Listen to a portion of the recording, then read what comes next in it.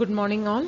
Myself Ramya, Associate Professor, Department of ECE in Hindustan College of Engineering and Technology. Today I am going to discuss on Class B power amplifiers of electronic circuits.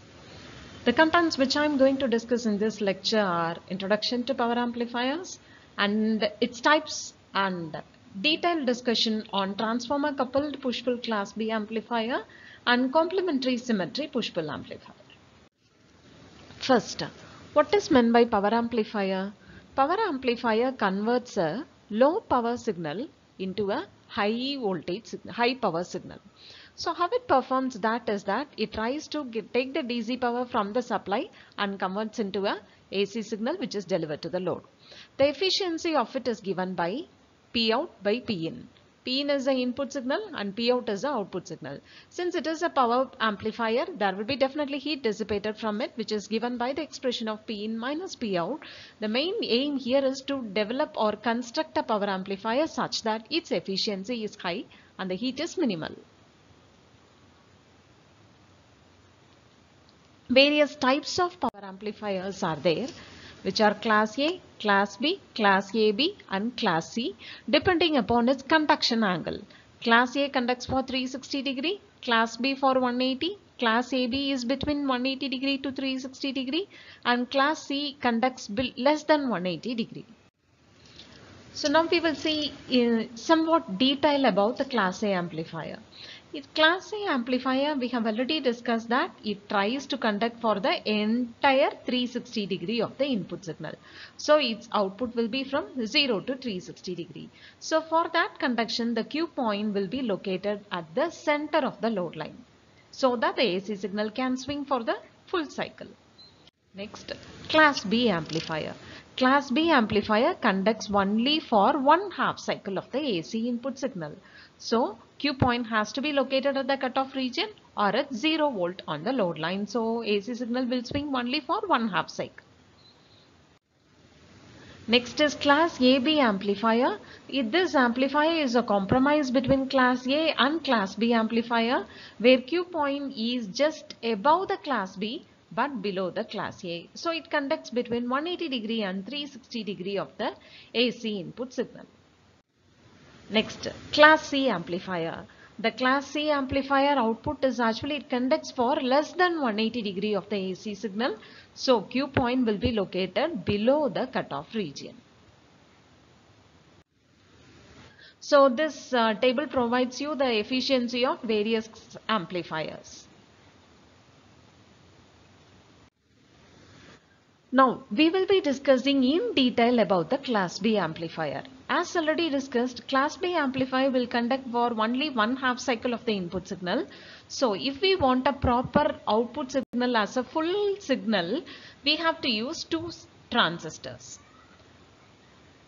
So, one transistor has to conduct in one half cycle and another transistor has to conduct in another half cycle. So we can use NPN transistor which conducts the negative half cycle of the signal and PNP transistor for the positive half of the input signal. So finally at the load we can get the complete input signal as the output. Okay. So we will discuss in detail about transformer coupled push-pull amplifier. This is a circuit for transformer coupled push-pull amplifier. We have two transformer. One is input transformer or driver transformer and another one is output transformer. This is both are center tap transformers. This driver transformer or input transformer is actually used to provide different polarity of the signals to the two transistors. Here we have used two transistors Q1 and Q2.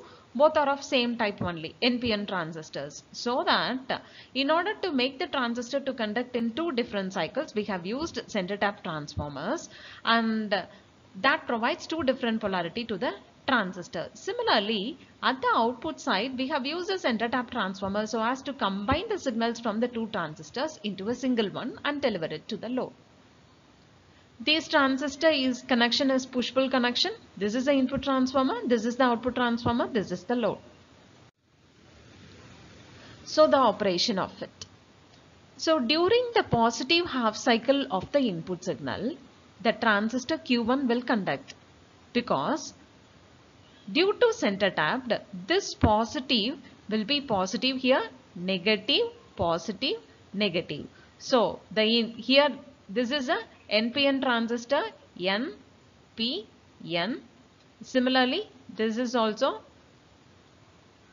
PN. So positive is provided to this transistor. So Q1 is forward bias. So it tries to conduct in the positive half cycle. Whereas negative is provided here. This is reverse bias. So there won't be any conduction here. Similarly, in the negative half cycle, this is minus, plus, minus, plus. Q1 is reverse biased and Q2 is forward bias. Since this is forward bias, it tries to conduct in that cycle so that you will get a full cycle at the load. This is how class B operation will be there under transformer coupled category.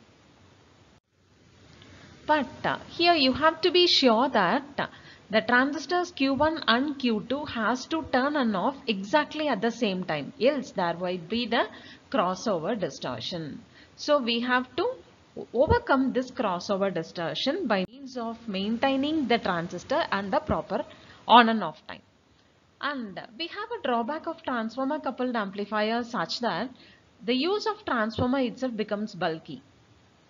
To avoid that, we are going for complementary symmetry push-pull amplifier where the use of transformer is ignored. This is a circuit diagram of the complementary symmetry push-pull amplifier where you have used two different transistors. One is NPN transistor, another one is PNP transistor. So, one transistor tries to conduct in one half cycle and the another transistor tries to conduct in another half cycle. So, for example, if it is a positive going input signal. If it is positive going input signal, which will be forward bias? This is NPN transistor. So, NPN. So, this transistor Q2 will be forward bias and it tries to conduct. Whereas in the negative half cycle, this is PNP transistor. PNP, this transistor will be conductor and you will get the output from this transistor. So finally, the combination of both will give you the complete cycle.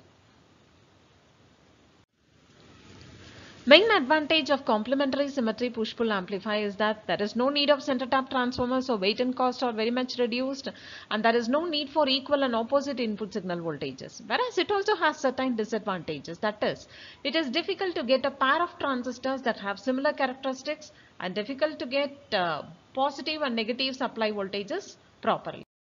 Thank you.